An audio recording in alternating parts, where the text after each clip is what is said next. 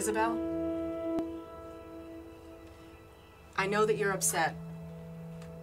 But those that we love the most have the power to hurt us the most.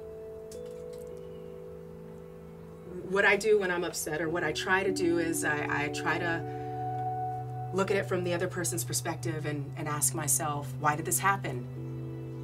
You know, did they set out to hurt me, or was this unintentionally because of the other person's choice? We don't always know the outcome of our actions, even when we think we're doing the right thing. I can't ask you to forgive or forget or move on, but I'm begging you to please open the door. We need your help, and we're running out of time.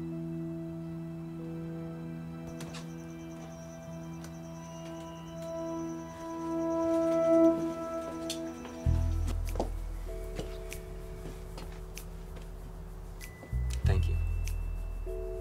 Will they go in together? They should. Every team needs a white boy.